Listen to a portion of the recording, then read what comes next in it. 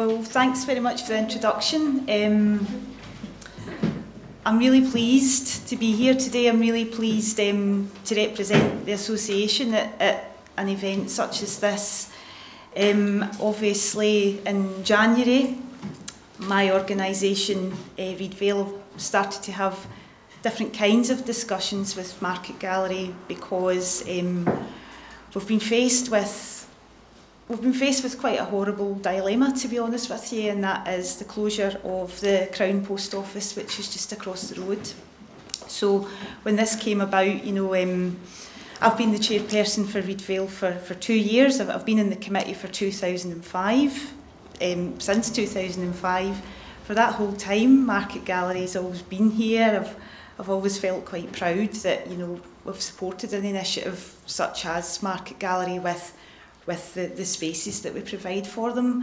And I also I know lots of people who've been in the committee in the past, and I know a lot of people that I've met the board as well, and I know Margaret, who's the chairperson, very well. So when this issue came up about the closure of the Crown Post Office across the road, I thought, God, why did this have to happen now, and why is it myself and Margaret that are having to start having this discussion about it? So we met with the board in January, myself and the Reidvale team and the board from Market met in January, and we started to discuss, you know, basically the past 15 years and where we are now and why we're in this position. But what was really good about those discussions was how, even though the association will have to relinquish these spaces,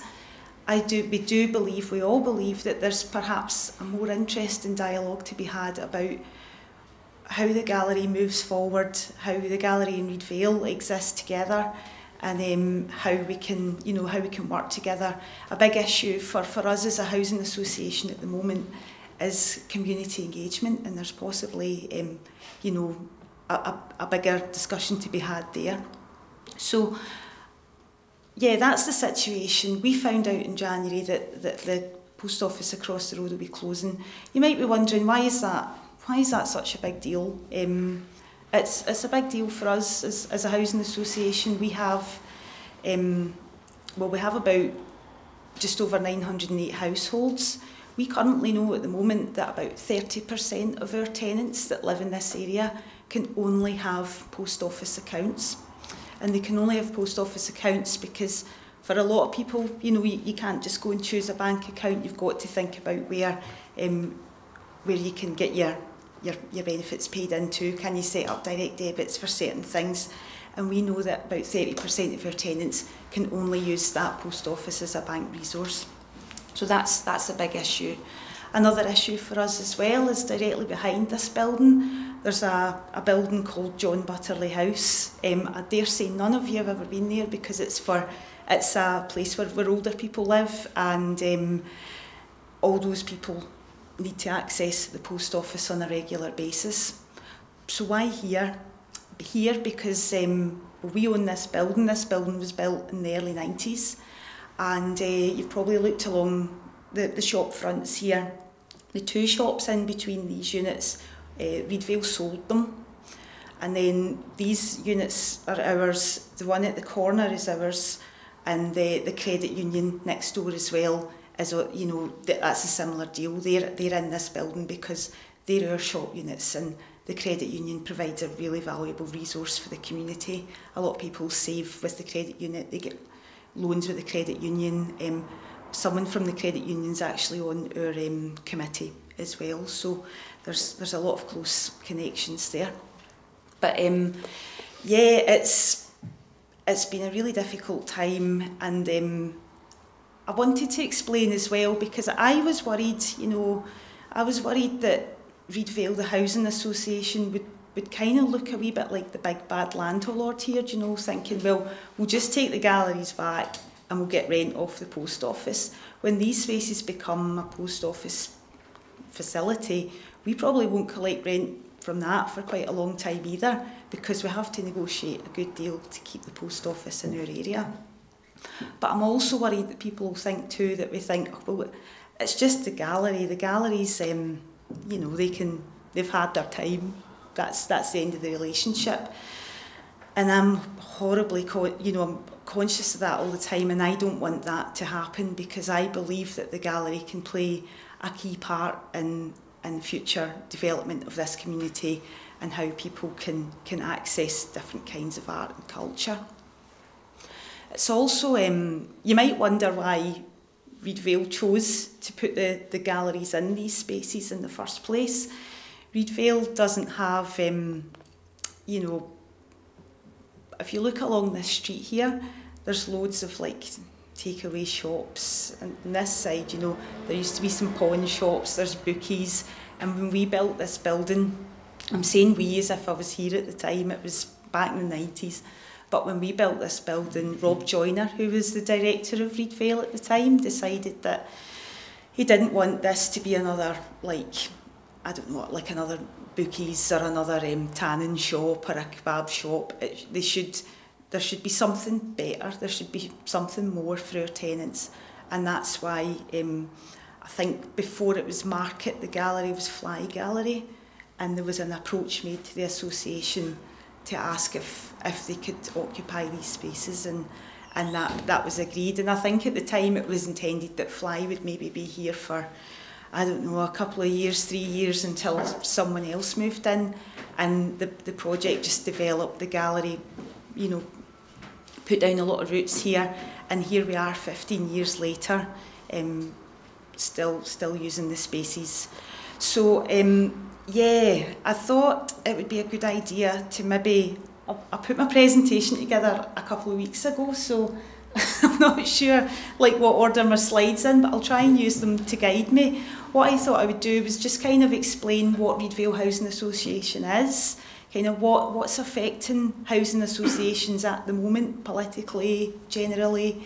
And I thought I'd tell you a little bit about the history of this area too, because the association was 40 years old last year. And you may also have seen as well that before the Commonwealth Games, the BBC made a programme about this area called The History of Our Streets, and it actually told quite an incredible story about how this area has evolved. So I'd really like to share that with you all as well. So I'll see.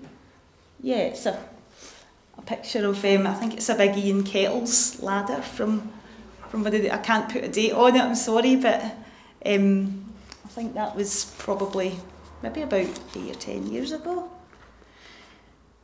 But just to introduce myself a little bit further, my name's Helen Moore. I've been the chairperson of Reidvale Housing Association for 2 years, but I've been on the committee since 2005.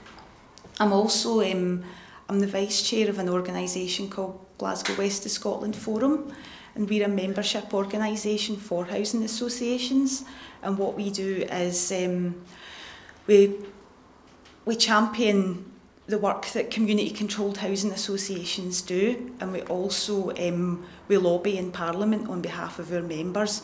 So when issues come up that affect the affordable housing sector, I don't really like the term social housing, so I may use it by accident, but I don't actually like the term.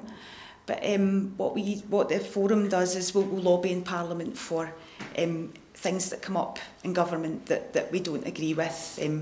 A couple of those recently have been housing associations becoming subject to freedom of information. We believe that we give all our tenants all the information they need anyway, and it's just another pressure on our staff to respond to any inquiries within 2 working weeks. We're also fighting the possibility that we may well become public bodies.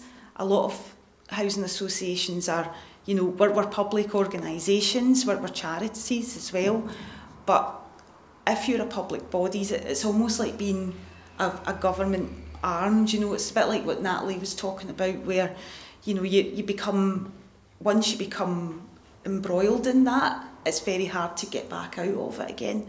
And I think that we were set up 40 years ago because a lot of our tenants, a lot of our areas were failed by public bodies. So the thought that the government can turn around and say to us again, yeah, you're going to become a public body and this is how you're going to be constituted, is going to be, it's really quite irksome. Just written down other things here. There's a lot of other things that we campaign about to, you know, there's up and coming universal credit. I'm sure you've all heard about that in the news, and how that's going to affect our tenants, how they can pay their rent, the sanctions they'll face if they don't pay their rent, not their rent, but the sanctions they'll face if they don't show up to justify their benefits on time. The whole thing it's all set on penalising people. It's not about helping them, I don't think, anyway. A lot of people, probably some people in the room here today as well, are affected by 0 hours contracts. Do you know, I think as the forum and housing associations in general, all these other little issues that are out there come into affect our operations, and we try and work hard to deal with that. One of the other things that the government tried to impose on us recently was paying committee members.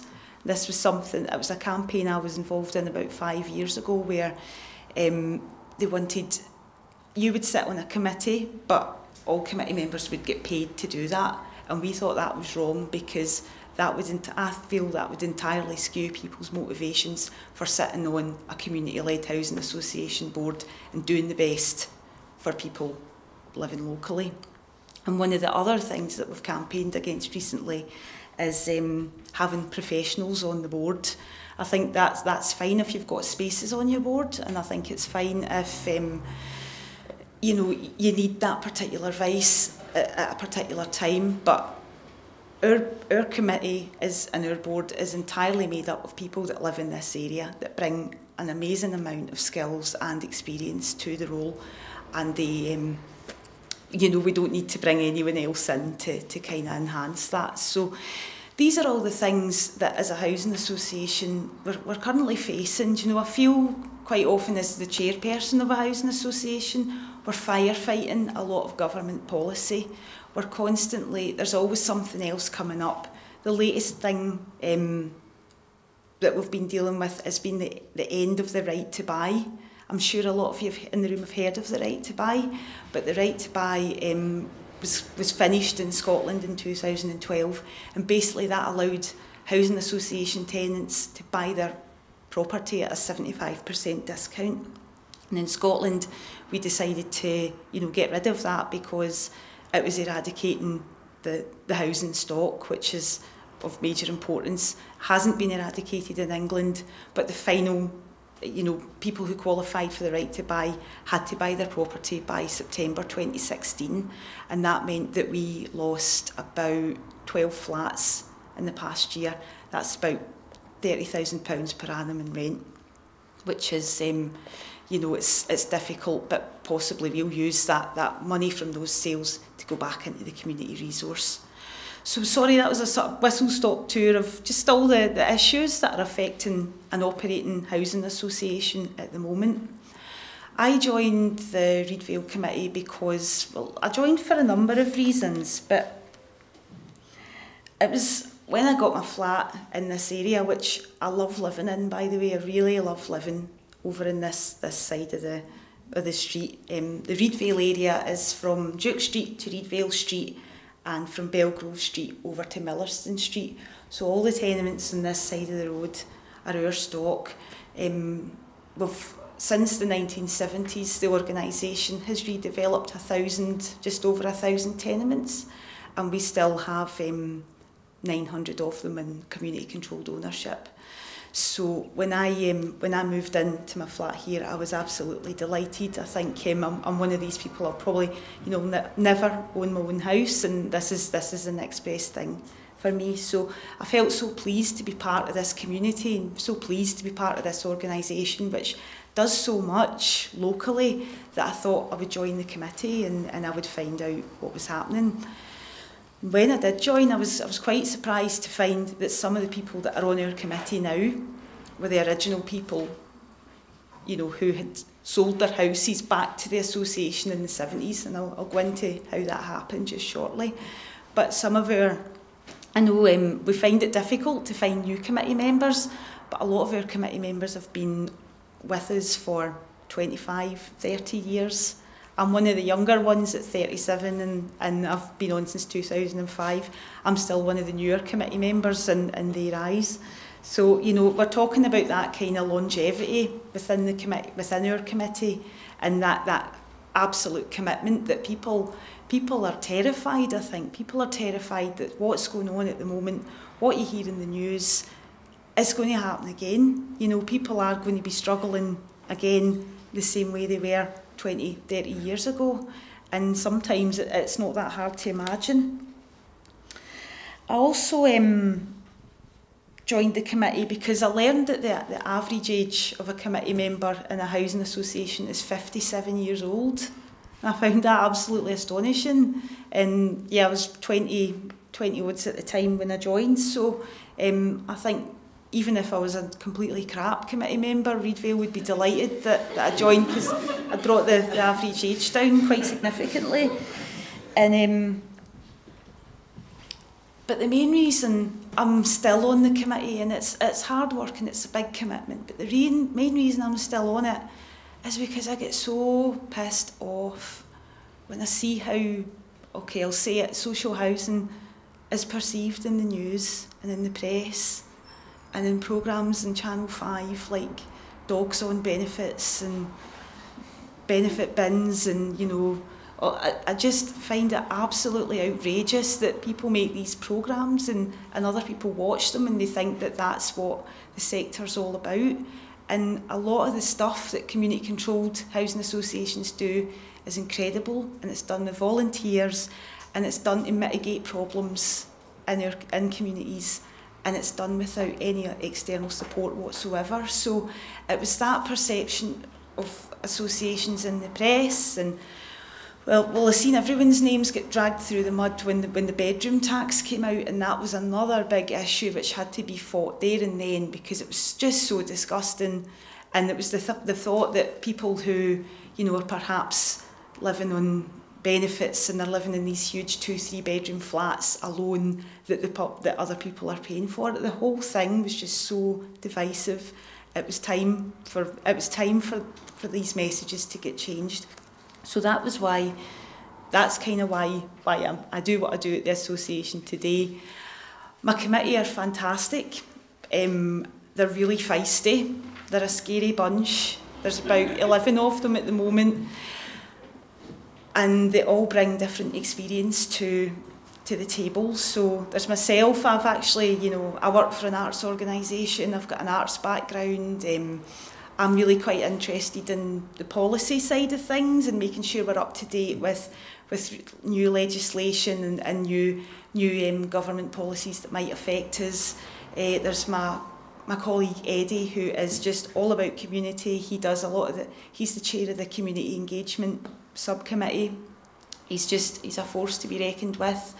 And you've got people like Irene, who, you know, has worked she led a dementia team up in Postle Park for Glasgow City Council, and is all about making sure that people feel included. No one's lonely, no one's sitting on their own. There's another lady who, Davina manages the credit union next door. So there's just this amazing range of people who, in this bottom-down structure for the association, come and meet about 4 times a month, and as and whenever, to discuss how we can keep the area running. But I did mention as well, we find it really difficult to get new committee members. And I think that's because, I guess if you were to move in here today, you'd think, yeah, this is all right, the rent's really reasonable. If something's broken, I'll phone Michael at the office and he'll come and fix it. You know, it's got to get fixed within 2 or 3 working days.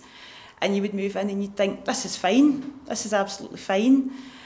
So I get frustrated with my committee because quite often they'll hark back to like the 70s and the 80s when you did sit-ins, and you went out with placards and there was no social media and campaigning was very different, and they'll be quite ready to say, we done that in the 70s, we did that in the 80s, it didn't work, or it did work, and we have these arguments all the time. And I think if you were a new person that wanted to join a housing association committee, you realise that all these people have got so much history. Like Irene, I think her house is in one of my slides.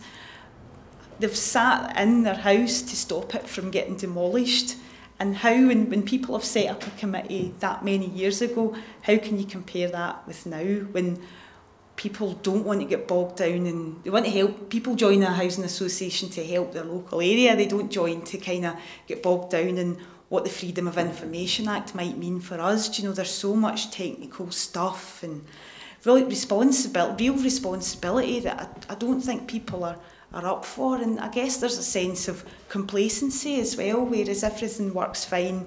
If there isn't any big perceived crisis, then people don't really feel the need to get out there and campaign or go to their committee and say this is what needs to happen. So yeah, that's kind of my reasons for joining. Let's see what the next slide is. Okay, I'll tell you I'll tell you a little bit about the history of Reidvale and this area, which are described as this big rectangle of tenements on this side of Duke Street. This is where we are sitting now in about 1974. So this area was horrendous. A lot of the flats weren't fit for purpose. There was a lot of rogue absentee landlordism. So do you know where landlords lived elsewhere? The tenants would pay the rents. They didn't care if your ceiling was hanging in or if you had a huge hole in your floor. People were still paying rent to these people anyway. Few owners dotted about as well, and then a lot of dereliction. What Eddie, again, who's on our committee, the guy who's all about community, he lived in Sword. He was brought up in Sword Street. I really wanted him to come with me today just so he could tell you a little bit about, you know, some of his stories. But, you know, he was telling me that in their flat in Sword Street, no one else lived in the block. So there was Eddie and his mum and dad and his 7 sisters. And they would just knock holes through into other rooms, and they had the luxury of running through this whole block of tenements. And you know, it's so hard to imagine that, but for him, that's like one of his key memories, which he really likes sharing with people. So it used to be, you know, really grim. And that's just another shot. So that's, I think that's the corner of. You've got Sword Street here. I can't remember what the Sword Street's there, isn't it? And then that's Sword Street. God. And then there's that little short one next to the pub. So that's the little short street. That's where the corner unit is of this building, on that side. So all shored up, all falling to bits. And this is a kind of typical dwelling that would have been in this area at the time in the 1970s. So this would have been a single-end flat. Can't remember. Yeah, that's a shot from the other side. But, you know, the bed recess would be here. There would be a shared toilet on the landing. That's that person's cooker. So their whole house would have just been in one room, you know, and you think, oh yeah, well, it was the mid-70s. It's actually not that long ago, and it's really pretty bad. So that's another couple of just single ends. That's what flats in this area used to look like.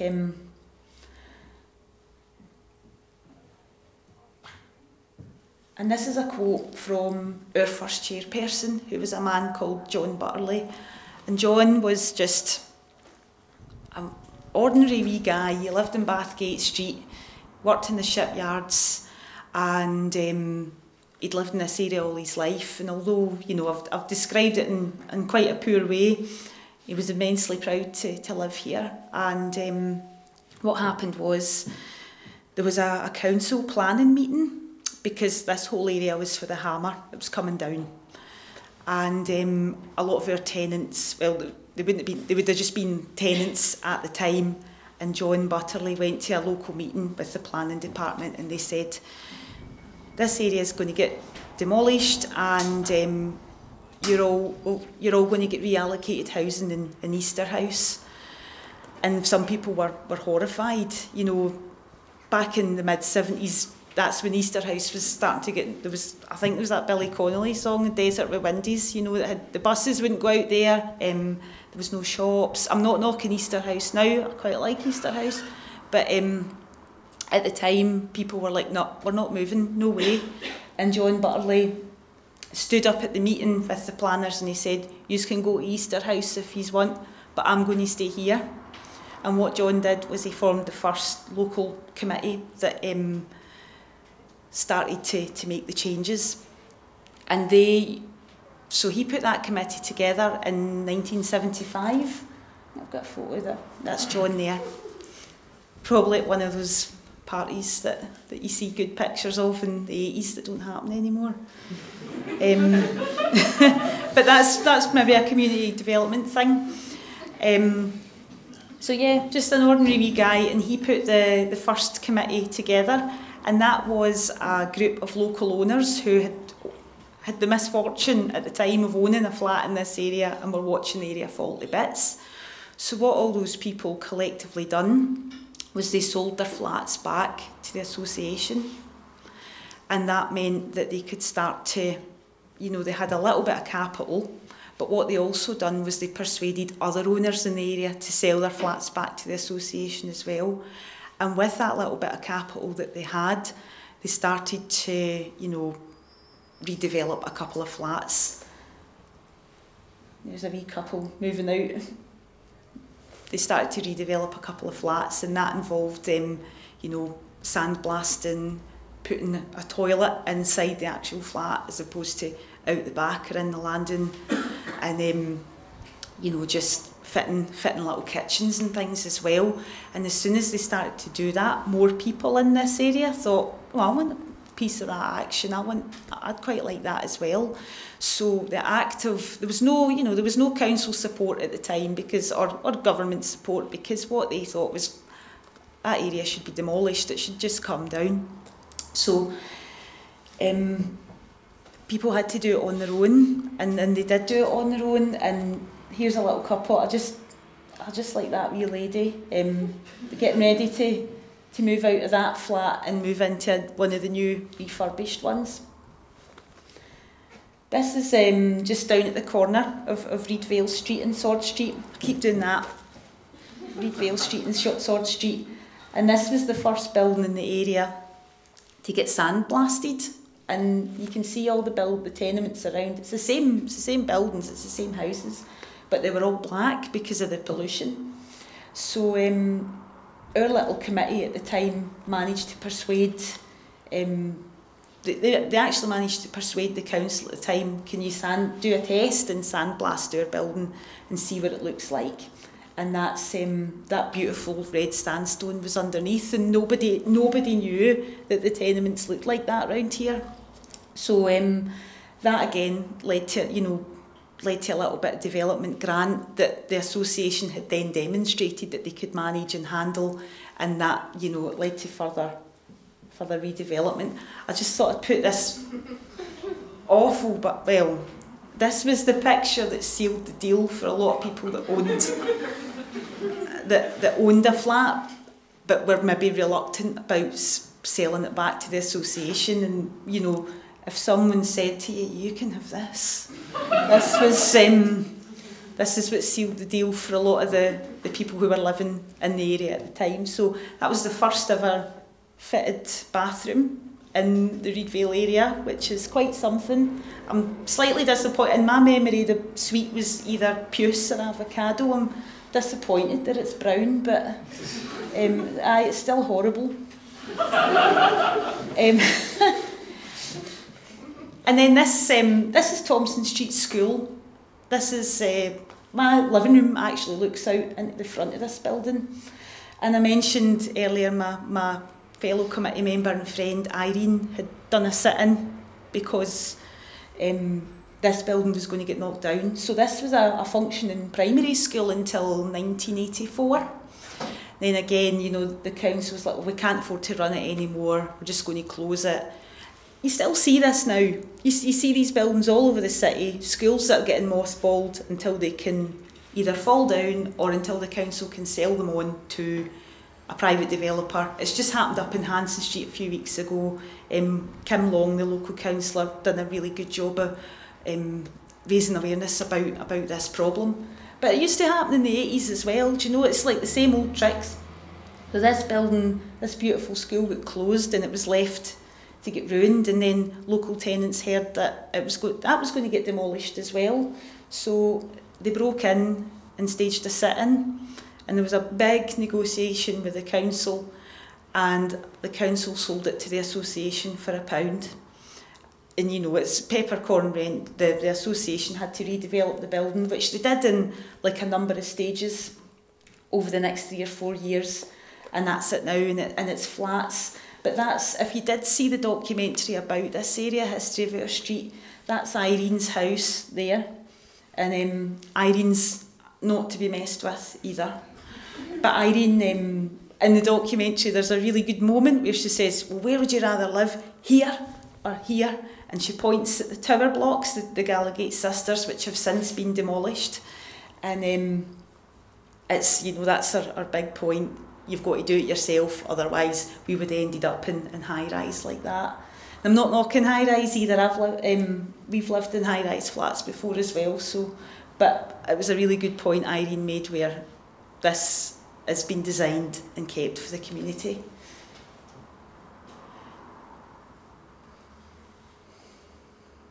So yeah, I've just got a couple of pictures of, these are gala days. Gala days used to be rife in the area. I don't think I've seen a gala day for quite some time, but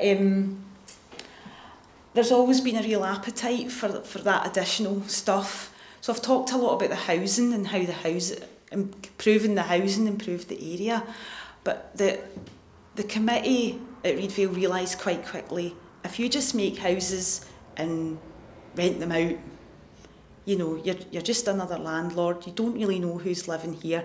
You don't know what they need. You can't mitigate problems in the area. So we've got where the Reidvale office is, that's the Reidvale Neighbourhood Centre, and it's, you know, it's had a number of various reincarnations over the years. But the Neighbourhood Centre is used to host a number of classes for local adults, local children. It's got a community cafe in it. There's just an area where teenagers can spend their time at night. There's also there's the Reidvale Adventure Play area just along the road, and that's an award-winning facility for younger children, and that's been there maybe for nearly 25 years now as well. There's the allotments at the bottom of the street there. That's one of our more recent initiatives. The allotments were, at the time, back in 2008, they were the first allotments purpose-built allotments to be built in Glasgow for the last 60 years. So that was, it was just about using land in the area, which if we didn't use it, someone else would, and they'd probably use it for something which didn't benefit our tenants or benefit our community whatsoever. So, you know, there's another initiative that we have in the local area. I wouldn't say you see hundreds of police about, but £1 from every resident's rent pays police overtime. And, you know, there's maybe another argument there about people paying for public service, but that's something that we decided to do for a period of time. I think we're probably going to stop it soon because, you know, the police patrolling is different, but that's something we decided to do at a time when there was a lot of trouble with people hanging about in the streets at night and tenants not feeling safe, and that's how we tackled it. So a lot of the initiatives that happen within the area happen because, you know, that problem came about and it had to be solved. I put this quote in because, and I'm really gutted I forgot to bring them with me, but our director, who retired 2 years ago, Rob Joyner, wrote a little book, and he wrote a book about the first 25 years of the association. And, you know, it was just kind of a lot of what I've told you, but there was this quote in it as well, which is very unlike Rob, and it's very unlike the rest of the content in the book. But I just thought I'd put it in there for today because Rob was a real innovator. He was a really was a real thinker, and I've never known another housing association director like Rob, and I think Rob Joyner's led Reidvale down a path that perhaps a lot of other associations haven't gone down. I just thought I'd put this picture in as well. That's John Butterley again, and the supported living, which is the building behind this one, was named after John because basically he saved the area from the hammer, but he didn't know that the building was going to be named after him when he pulled the little curtain. I think he thought it'd be called the Queen Elizabeth Old Folks Home or something, and it wasn't. It was named after him. So it's just, I wanted to demonstrate the legacy that these people and what they've done for us have through the community. Oh, put that wee couple there at the end. I'm not quite finished because that must all sound. It's great. What people have achieved over the last 40 years is fantastic. A lot of housing associations in Glasgow are 40 years old, and we're all reaching the same point. We're reaching the point where committee members are getting older. They're quite fatigued. The way people live and the way people want to live is quite different to what their perceptions are. A lot of housing associations have retained the same staff, so over the next 5 years, a lot of places that provide affordable housing in Glasgow, the directors are due to retire. We're in that situation here at the moment where Linda Scott, who's our acting director at the moment, was the first ever employee of Reidvale Housing Association, and she's going to retire, and I'm going to have to lead my committee in recruiting a new director, and the thought terrifies me because I worry that someone will come and start looking at turnover, profit, loss, rental increase, you know, and not get the community ethos, because if somebody comes in and doesn't get our community ethos, I think we're finished. And I also believe that just the housing movement in general has never felt under more threat because of all the issues that I've told you about, you know, things that are facing our tenants, be it the way they receive their benefits, the way they don't receive their benefits, the kind of contracts people are getting for work, the way people perceive their local area. There's so many threats out there that the government, you know, it's the government that are putting it upon us, but housing associations are having to use their staff to mitigate all these other things that we're expected to deal with, which is more than housing. Which I guess brings me back to why I'm sitting here telling you all this story. If we lose our post office, it's going to be an unbelievable impact on the community. But I feel that there's a different kind of impact if we lose Market. And the thought of Market not being here anymore frightens me, do you know? And it frightens me because when I think, you know, there was the photos there of all these gala days, these kids. It's so hard to engage with the community. I don't know, I mean, I've spoken to the board and the committee in the past about what's it like working here and who comes in and who local talks to you and stuff. But people tend not to, you know, if there isn't an issue or if it's something they think's not for them, they won't get involved. We experience it at the Reidvale Committee. God, there's even cliques and things in the slimming world that happens along at the hall that you hear about and you think, God, what? Come on.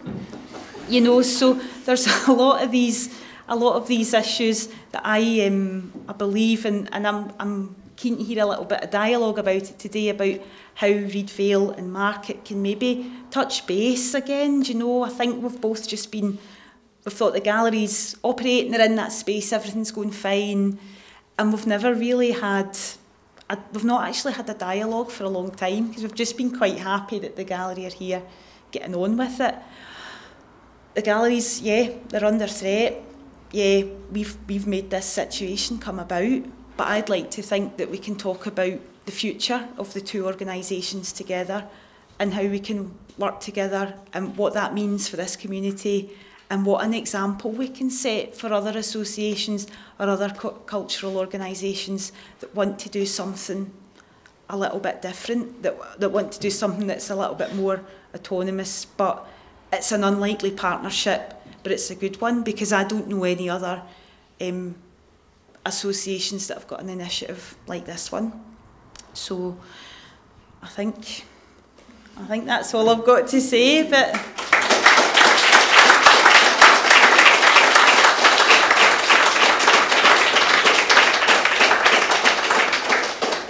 I'm sure there's going to be an enormous amount of people who want to come in on that.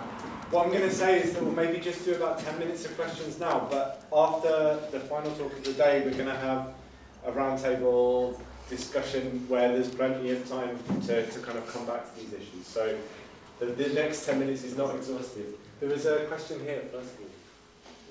Sorry. I'm intrigued. How do your tenants use market gallery? Do they enjoy it? Do they come in? Do they interact with it at all? that's maybe a question for the market committee, because I'm not entirely sure. I'd like to think, I think the problem that we have is, as I've said, we've just said there's the spaces, just get on with it, any problems let us know.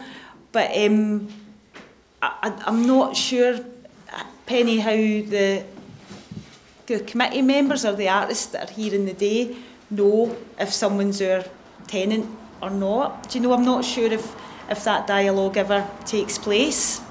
I certainly know from my own committee, meetings, the committee are not, my committee aren't the audience. They wouldn't come. They're quite happy that Market's here, and they're happy that something interesting's happening. And as I said before, we're happy that it's not another bookies or, you know, tanning shop or whatever else goes on along the road. But I don't know how many of our tenants maybe that's an interesting question. Though it's maybe worth finding it. How can we find that out? Just to tell everyone that the documentary that Helen mentioned in her presentation is actually being shown next door. And the book. So Helen very. Oh, we got some next door. Yeah, it's in the research room. So yeah, we got two copies of the book in the research room. Yeah. And to answer your question, I think our audience is mainly arts interested people. It's quite surprising sometimes how people walking up and down the street don't know what market is, and we have quite a lot of conversations with people asking us. But it's something that we are working on, especially for our next year of programming, and especially through this open dialogue with Helen. Yeah, I'm keen to be a liaison point between our organisation and yours. I think it's time that dialogue took place. Yeah, this timing is perfect. I don't think just for the situation between Reidvale Market and the post office. I certainly know that a lot of these kind of discussions are going on in other spaces as well about what the role of, you know, these cultural resources are, and what it means to us as Reidvale, and what it means to maybe the surrounding arts community as well. I think I really enjoyed when I first met with your committee. I thought it was a really interesting night, and I remember when I sat and I did what I've just done to you and said, well, this happened and then that happened and this is who we are. And the committee said, could you come and say that at our symposium? And I said, I'd love to, I'd actually love to. And I gave you guys the little books, the first 25 years. And I just think even that little step of when you've got a new committee that comes on board, you have that book, you can watch that documentary, and you just get a sense of what this place is. I often find it quite hard to describe what this place is, because there's just so many levels of history, of policy changes, and of things that have happened as well.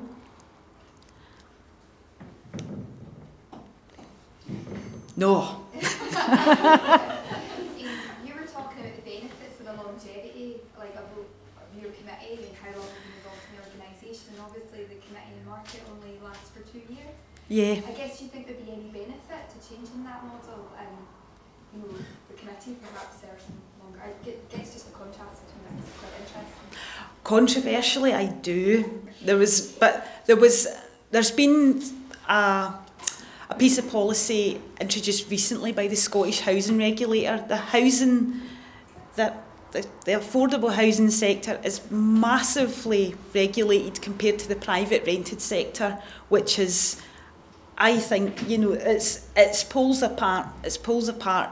But there's now a thing come in called the 9-year rule. So if any of my committee members have been a member for over 9 years, you have to ask them, you know, you have to invite them in for an appraisal and write down and make sure the regulator knows they're still worthy of note and that they can come to meetings and stay awake and all the rest of it. But I think it's a really interesting question, because an assumption I made was that and even though I know, like yourself, Martin, and all the others that I've known through the market committee, there was the 2.5 year thing, but you assume that other people on the board, you think someone will have been there the whole time. Someone will know the whole story, and it's like polar opposites. Do you know that transient? That's a transient. It's not a transient community, but you know there's 2.5 years versus 25 years. That's a totally different thing. I would love to have more committee members on board at Reidvale. It's actually the holy grail at the moment. It's whenever you go to a housing conference or we get a speaker at the forum about housing management, it's how do you get new committee members on board. And I wonder if at market, you know, there's possibly new graduates coming out, or maybe new artists that are moving to the city that need experience or connections, and I certainly think there's something in our housing association that we could learn from that. I'd like to think so anyway.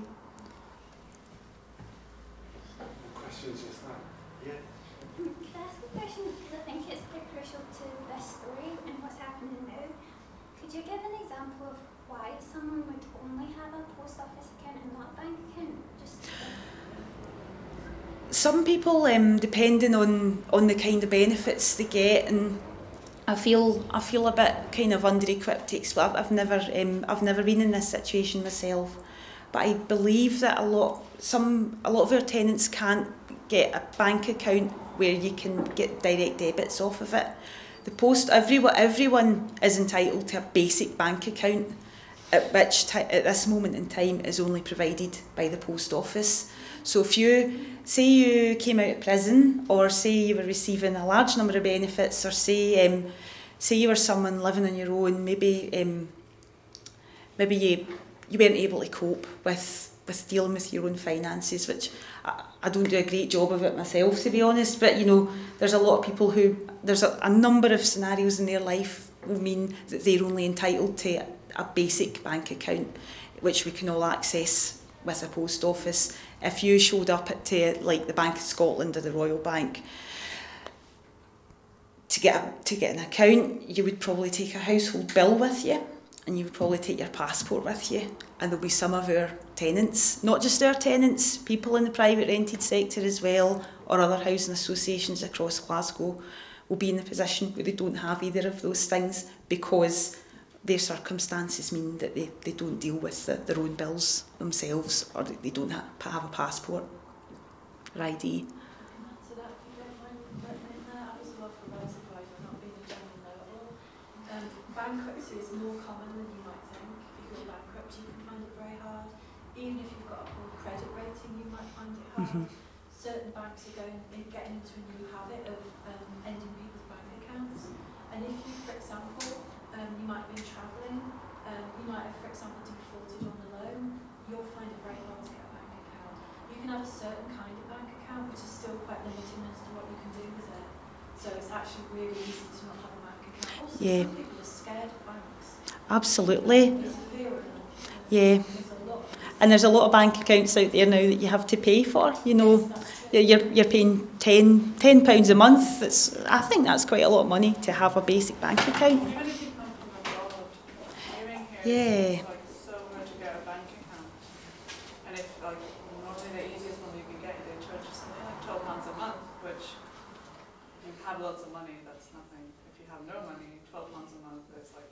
a big hole in your bank account. Yeah, especially if you're... And you can't claim benefits, so even like just moving from abroad makes it impossible. Totally. Or if you're receiving like £55 a week or 65 every 2 weeks, do you know? Look what happened to the Cohen Bank. I mean, that used to be everyone's last law when outside the middle. So that's what they were also incentivised to accept people. They were given machines and sort of allowed to sort of become banks when they were, and that sort of, unless they have a certain amount of people, so it is good for them to actually be able to keep going. So I understand that. Yeah. One last question, please. Yeah, I was just going to ask how many other sort of organisations like Reidvale are there in the city, and like, you know, why, you know, how come they're not being replicated everywhere? Because I just view them as quite a, you know, a public good, you know, in a way. Because and you get these statistics about people, you know, how many people actually have social housing in Glasgow. You know, there's obviously a demand for it. I think there's about 55 or 60 housing associations in sort of Glasgow and the surrounding areas. In Glasgow itself, there's no such thing as a council house. We don't have council housing in Glasgow. GHA, which, you know, is an affordable provider as far as I have heard, but it's, you know, it's not a public sector organisation. They're a limited liability partnership of Glasgow City Council. They farmed all their council housing out and it's run in a different way. What really annoys me about GHA is they replicate the community controlled model and they make themselves look like a community controlled model, and they can do that because they've got a huge they've got staff that are generating press all the time, and you know they're sending out these messages all the time. But if you were to, I think this myself quite often, if you were to go ahead and try and start a housing association now, how would you do it? You know, because obviously this area where I know most about, certainly I've got a lot of friends up in Millenbank, which is at the top end of Denniston. There's Hag Hill, there's Smallendiner, there's Bridgeton Domarnock. You know, there's all these little East End housing associations. And they were all born out of the same situation. No public body was going to help them in the property if they didn't buy it for £1 or buy it off each other or whatever they did to make it happen. You know, it wouldn't have happened. And I quite, you know, the value that's put on land now, the readiness of public developers to swoop on any patch of land and call it luxury flats, that wasn't there at the time. And that's something that worries me quite a lot. You know, if you wanted to replicate this model now, you probably couldn't. Yeah. And that's... And how you're saying that there's, you know, the average age is 57. Uh-huh. You know, on the committee, is it obviously part and parcel of young people never being able to afford, you know, a house? Yeah. So where would the incentive be to join a housing association? Exactly, and if you can't start something like that yourself, who is going to do it? There isn't enough housing. There isn't enough stock in the UK. Never mind Scotland. Never mind Glasgow. And the model, I mean, our association isn't going to get any bigger. We manage and run these streets and that's it. A lot of associations have the same ethos so that they can stay small and stay community controlled and not have to get other governing bodies involved. So the model that I've described, it's fantastic, and the committee have achieved a lot, and I've inherited a fantastic story that I can tell other people. But is the model fit for purpose now? I don't think it is, because there's no way you could start something like that now. I guess it links to like gas as well. Like you know, the question of longevity we were talking about is, you know, how could you write like a sort of manual for gas? How could you write a manual for Reidvale? I mean, it's such a complex organisation, but you know, like you say, how do you sort of facilitate the replication of community housing? Yeah. It seems to be.